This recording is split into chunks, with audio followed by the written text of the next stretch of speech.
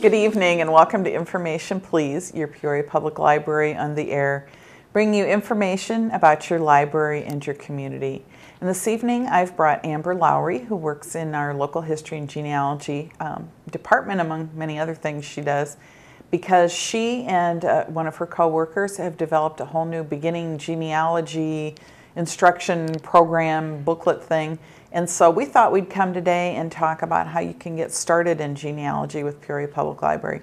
Hi, Amber. Hi. I'm good. I didn't give a very good description of that, but tell me what it is that the two of you have created. Well, my coworker Barb Brown, she works out at the North Branch. She and I are both very passionate about genealogy, as you well know. Yes. And with the intergovernmental agreement that Peoria Public Library has with District 150, what we wanted to do, excuse me, is to go into the schools. And while we were developing a packet to bring to the school-age students, we thought it might be helpful to have a packet for adults who are beginning their genealogy journey. Quest journey, yeah. Well, quest, because a lot of times you don't know what you're doing. Yeah. But we're very excited with how it's turning out. We've searched long and hard for the appropriate forms to fill out, for instructional guides, for helpful hints, and we're just very excited that it's finally getting to the point where we can hand them out. Yeah, and so that means when somebody comes into your department and says, well, I want to do my family tree, you've got a really good starting place for them to go. Exactly. What we always encourage people to do is to start with themselves. Yes. Whose story do you know best but your own? Mm-hmm. You know the experiences you've lived with your life, and actually we encourage them to write down everything they can think about and find out that they actually know a lot more than they think they do. But in the past, we've just kind of stuttered around, printed off a few forms that we found online, and sent them on their merry way to go ask questions. And that's about as good as saying, yeah, there's a problem with your car, but just fill it up with gas. So, bless you. Excuse me. Bless okay. you. Go on. So excited. So we wanted to make sure, bless you. I have that effect on people. Yes.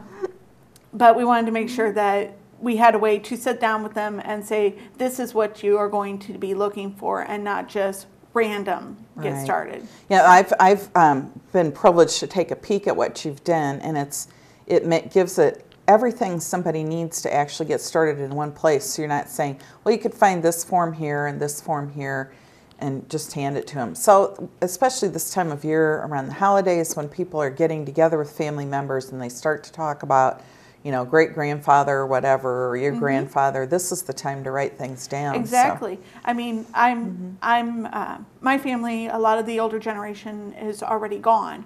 So the only people I have to ask are my parents. Right. And so when I ask these stories, it's slightly disappointing for me because all the stories I grew up with, I've managed to debunk a lot of them. Yeah. So I do take it with a grain of salt, but more and more I'm finding lots more stories that I hadn't known before. My family has a group on Facebook, and I started asking my aunts and uncles, what were your vacations like? And I'm learning more and more about my grandparents in my 30s than I ever learned about them when I was a child. Yeah, yeah. So, and it's been and this packet, what we're hoping to bring is, when I started my genealogy, I had no clue what I was doing. And so I wanted to provide everything I thought a beginner would need. And then I went to a couple sources that I thought I could guinea pig on and say, if you were going to start your genealogy and somebody gave you this, would this be helpful? And I've gotten some good feedback, and we added a few things. We took away a couple of things, and I really think what we have now is pretty good. Great. So, well, and we talked about our intergovernmental agreement with District 150 and having this available to school children, and explain why a teacher would be interested in doing this with students. Well, again, it's about finding your story. So it's not just genealogy. A lot of English teachers can use projects like this to teach students how to write narratives. It also teaches them to research, to find stuff out in history, what was going on with your ancestors when the Civil War broke out. was your family on a plantation, or was your family in the North? Were they abolitionists? You know, you have that kind of things to think about. Also, genealogy is just interesting to look at immigration and why your family came over, or why they chose to move to Central Illinois. That's a good lesson in world history as well. Yes. And I know you did do a lot of work on looking up if different parts of this project satisfy different standards that teachers have to meet. So Exactly. it does end up being a great launch point for a variety of projects. I mean, you can even do math with generations, how old or young people are, And look at how culturally things culture. change. You know, nowadays people aren't getting married until they're in their late 20s, early 30s. And every once in a while I'll look and I'll find a marriage where there was a 13-year-old girl. And that, frankly, I'm just like, what? Yeah. And, you know, by all accounts, it was a happy marriage. It's just things change. That's just not how it would happen today. And so, but it's fascinating. Yeah, now to we me. tend to think if people get married at 20 or 21, they're too young. Yeah. So Yeah, we do. It was just a very nice way to look at how things have changed as far as marriages, about having children, about moving entire families across an ocean. Or even knowing what you were across the going- country, because so many people came to New York And then move west. and then moved to. And why did they come to Peoria? Why did they, come to this area? But that happened where the westward migration or migrations from the south. Well, and lots Peoria had a specific advantage. It was not only on the rail lines, it had the river. Yes. So it had a lot of transportation coming to it, which made it easily accessible and made it a booming town. Yeah. So Yeah. Very easy to get to. Yeah. So we thought, you and I did, that we'd give our viewers some examples, and we used our own families to do this. Actually, I used my husband's family. My family wasn't in Peoria very early, but my husband's family was.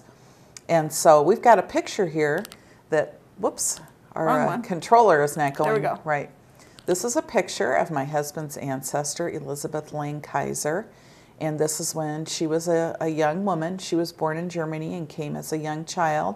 Her mother died in a tenement slum in New York City, and her father relocated here, moved back and forth between Chicago and Peoria several times, going from being a tailor to a farmer. But then he remarried and left, and that was sort of all I knew about her. And so tell us the kind of sources we had that we found more about Well, yesterday Elizabeth. when you sent me that, I looked at it and I said, okay, you had told me she was a maid and she lived in a judge's home. So I went and looked at the 1860 census, which is available through Ancestry.com, which we have a subscription to. So you can come to the library and use Ancestry.com. It's not as easy as the commercials make you think it is, but it is a fun tool. Yeah. It helped me find out the name of the judge and his family, and I was able to use an old city directory from that time to find out where his home was, and it no longer exists. It is now a parking deck in downtown. It's actually where Commerce Bank is, right Yes. off of Main Street, and it's where we drive through to the drive-up, banking machine and teller all the time. Yeah. And that's where the home was that she was a maid in. Yeah. And it's odd to think about that. Yeah, but it's so fascinating. This is why genealogy is fascinating. It never occurred to me, going to the bank there for years and years, that I was driving through basically the ghost of the home where my husband's ancestor worked as a maid. Exactly. And you think about that, her being there during the Civil War, what was going on in Peoria during the Civil War. I know there was, they're so close to Courthouse Square. I know there was a lot of different fights and demonstrations and riots and things during the Civil War, because Peoria was a very divided city. It was. But those are other things you can find out about. But some of those resources are some of the things that aren't as easy to find online. And while there's a lot of online resources and things you can find, when you come in, you guys have a lot more. The downtown location in our local history and genealogy department, we have a lot of information about Peoria as it grew as a city that is not available really anywhere else.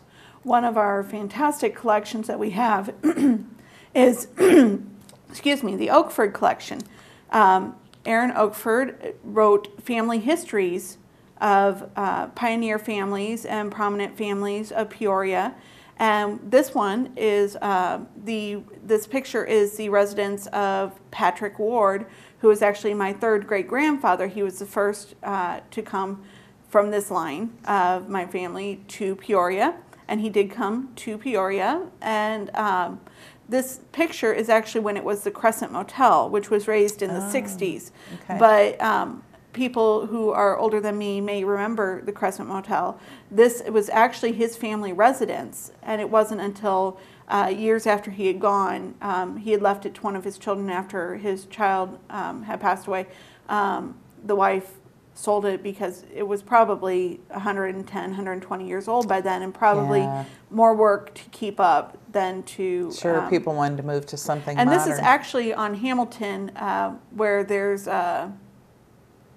it's not a parking deck, but there's something built there now. So I remember looking it up, but it is on the 400 block of Hamilton. That's another fun thing to do, is to almost make a map of if you have ancestors that were in Peoria early. I did that when the 1940 census came out a couple of years ago. I Made a managed map to of where find they all all went. 4 grandparents, and they lived within a few blocks of each other. Yeah, it's So- interesting where people move to and how they move. So my husband's family all stayed, you know, in the same area in Peoria for 100 years before they just recently moved away. Yeah. You know, so it's fun. It's a fun thing to do with your family or as a school project or whatever, to find out stuff. And this is more with the Oakford. This is actually the biography part. He didn't Okay, just so he post did pictures. and wrote This a biography. talks about when on the shelf. You would have to ask for them. But the staff is always willing to help Oh, you find them. absolutely. We are more than happy to bring stuff out. So, but this is a picture. We don't have of just did an the index. Sometimes we have probate records. We have obituary indexes, stuff like that. It's not going to be the forms. It is not going to be something. But it can tell you that it exists. It can give you a place to look. Yeah, it tells you whether it exists or not. Possibly. This shelf is responsible for my interest in genealogy. I was showing off that I could look up where my grandparents were buried, mistakenly looking for my grandmother under her maiden name. Remembered this is alphabetical. She would be under her married name. And when I Yes. looked, there she was with her in-laws, who I never knew were buried in that cemetery. And So that got you started. that's what got me started. I called my mom and I said, "Why did you never tell me this? We go to the cemetery every year." She said, "Didn't know." I said, "You were 18 when your grandma died. How did you not know?" She looked at me and she said, "That was 40 years ago. That's not funny." So, And people do forget. yeah. And People so, do forget. We've had that same experience with our family, not here, but in Rock Island, which is not all that far away. And we do have some records for other parts of Illinois, just not the in-depth, like the city we directories and that tend to kind of focus thing. around the Tri-County area. Although Tazewell County does have a very good genealogy center, but we try to focus on Peoria and the surrounding counties. We have what we have, and we do try to expand, but we have to make choices. So Yeah. And in addition to these vital records, I know that I've found family history, and there's some file cabinets over on the side. in the well, this is the other side of the room. This is the microfilm. Yeah. So this is where you look up the old papers and everything, and we do have newspapers back to 1837. However, it's not going to be like today's newspaper where you look up and you find the obituary section and you go to that page. No. No, and it's I compare it to Facebook today. There's tons of stories about so-and-so did this or so-and-so had this. Oh yeah, meeting. it's like so-and-so has their relatives are visiting from, they'll even say came to Sunday dinner from Pekin. Yeah, and because that was a big deal to do at the time. So they're not as informational as we could hope. Yeah. And they're a bit dark to read, but they're doable. And actually, older papers don't have a lot of cemetery or obituary information. No. Or You birth know, announcements, that type of thing. It's usually a week before, you might find a little thing that mentions so-and-so has been under the weather. Yeah. Or is gravely ill, but you're not necessarily going to find things that old. Yeah. But they are worth a look just to see what was going on in Peoria at the time. I know we used them when we had the Louisa May Alcott Yes, exhibit. we did. So we were able to find some interesting information. We from looked the up Peoria what was area. happening in Louisa May Alcott's life, and then we looked on the same times in Peoria and found the same sorts of stories going on, the same things that were happening in her life during the Civil War were happening here in Peoria. So that was interesting to post. And then on the other side of the room, you mentioned file cabinets. We do have some donated family trees that people have sent in. Those actually belong to the Genealogy Society, but we house them for them. I won't say we have every family, and I won't say that they're correct. Yeah, it's But also a place to start. It's kind of a, hey, maybe there's some information in here to look at. Yeah. So one of the other things we have is this is actually an obituary and death notice index that we did for the 1912 papers. Okay. That's a huge help. You know, Yeah. to sit and go through that microfilm every single day, making yourself dizzy, watching the things fly by. And again, 1912, we're not talking, we have an obituary section. You're reading every single Yeah, 'cause article. that could be looking anywhere in that for paper. little things. And what we tried to do is include as much information as possible. A lot of times in these old papers, women were only mentioned as Mrs. William, Yeah. you know, not her name. So this one I did with the help of one of our recent retirees. She had started it and I finished it. But I wanted to make sure that we had as much information as possible in this index to help people find more information. Yeah, very cool. So, and then And we hope, of course, at some point to be able to put these on our webpage in digital form so people Yes. out of town can find this stuff and then know if they need to make a trip here. But naturally, you can always call or email us, and we can see if we can find the information too. Yeah. And we should point out, though, that there is a form on our webpage. There is. Either under genealogy, under contact us. It's quite a few places, and people don't want to fill out the form, but honestly, filling out The form is the best way. will make sure that you give us the information that our staff needs And those to go find directly stuff. to the people who handle it. Yeah. As opposed to sending an email to public relations and Yeah. getting it forwarded to the right person. Which is what happens. I get a lot So- of those, and I reply that, no, you must fill out this form. And I know people don't want to do it, but honestly, that's what gets you the most comprehensive answer. Exactly. This shelf, which is actually towards the back of our room, this is our city directories. Now, we only have city directories available from 1927 to current out on the shelf because in the cases of older directories, they're just too old fragile. and too fragile to be handling regularly. In fact, some of these are falling apart just from overuse. But what's fascinating in them when you're looking for stuff is, like, this is a picture of one of the pages on the inside. And I actually pulled this up because this the Henry Ward that's listed on here is my great-grandfather. He was the grandson of Patrick Ward. And it mentions that his wife's name was Nettie. They had 4 children.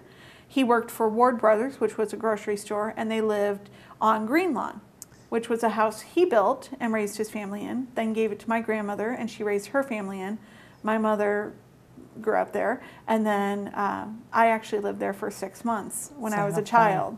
So, How and the house fun to still be able there, to see so. that. Yeah. Yeah. So the kinds of things you can find in a city directory are occupation, the address they lived at, and it's fun, just even if you're not doing serious research. You're in the library, stop in and randomly look up, last name for one of your ancestors. This one is fascinating because it says their address is 921 Green Lawn. What a lot of people don't know is in the 50s, a lot of addresses changed. Yeah, they renumbered them. And people also don't realize that street names have changed. Exactly. Even. When we did a lot of the research about our Carnegie Library, Lincoln Branch, you find the oddest names for streets in and around there, and the highways, and things have been renamed. And you think about MacArthur. When did MacArthur get famous? World War II. What was it called before then? So if you think you have a mistake or a street that doesn't exist, The come one and I hear look a at lot. the old map. The one I hear a lot is 7th Street. I don't think Yeah. about 7th Street in Peoria because I know it as Martin Luther King. Yeah. Yeah. And so, But we have the maps, and a lot of these city directories do have maps in, but we have the old maps that show you what something was called on a certain year or date, and so you can find that way. exactly. And those kinds of clues can help too, because sometimes you can find out about a company, what somebody did. You may get clues as to what happened to people or why they came here. If they were, I don't know, what did your ancestor do for a living? Well, at this point, he was a grocery man. He and his brothers ran a grocery store. He later became interested in banking, and he was the president of Southside Bank. Uh-huh.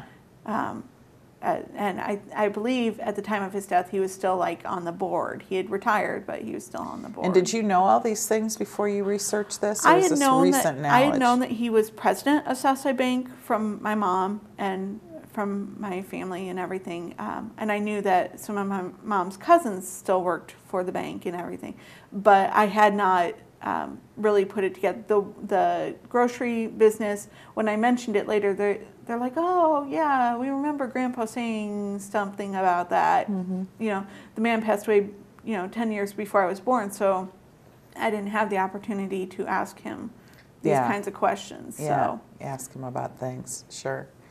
And we had the experience with my husband's family, people that came here during World War II, but we were able to go to the town in Indiana they came from and found out they used to have a grocery business, and actually the store that they owned was still standing there as an empty shell. It was in a little, basically, ghost town now, Mm-hmm. and how fun to be able to see that. And we had the experience too of the names of little settlements changing, and could not find the town we were looking for that was written on a photograph. Mm-hmm. And it turned out that it was in an atlas, but it was in like where the crack of the pages were, and you had to press really hard to find it. We actually have a book down in local history called Illinois Place Names, and it does talk about old cities.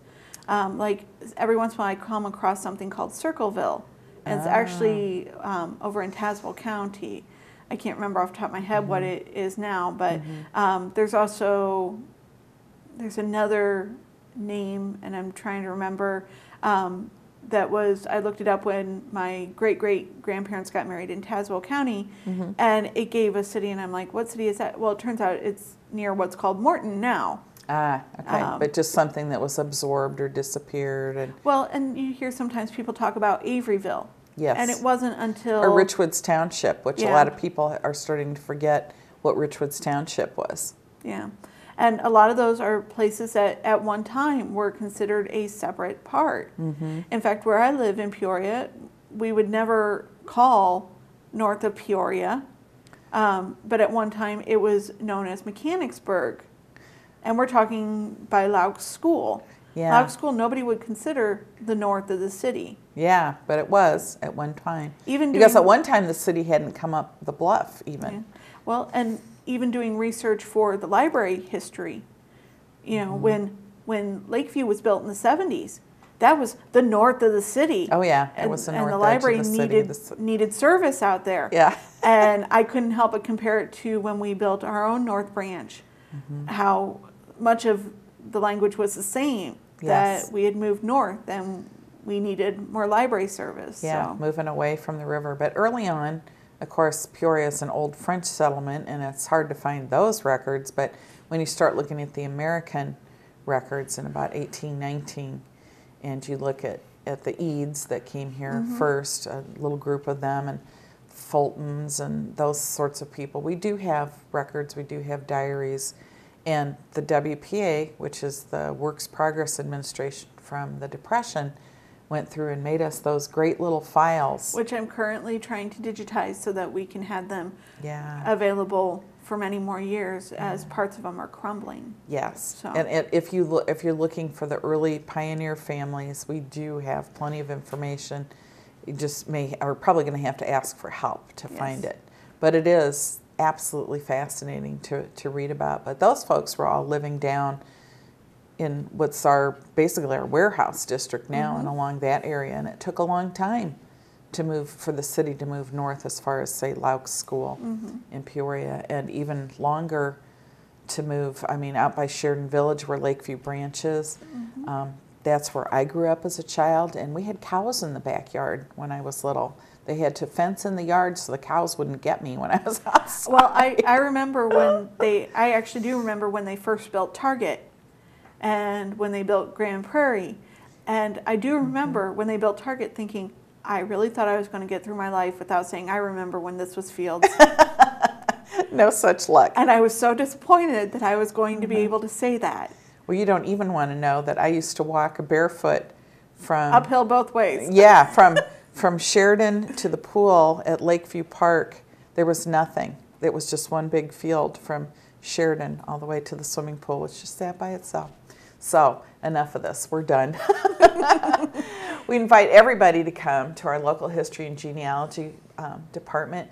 Our staff there is more than happy to give you one-on-one help. Bring your pencil and pen or your computer and have a great time looking up your family history. Or look at our online resources at peoriapubliclibrary.org.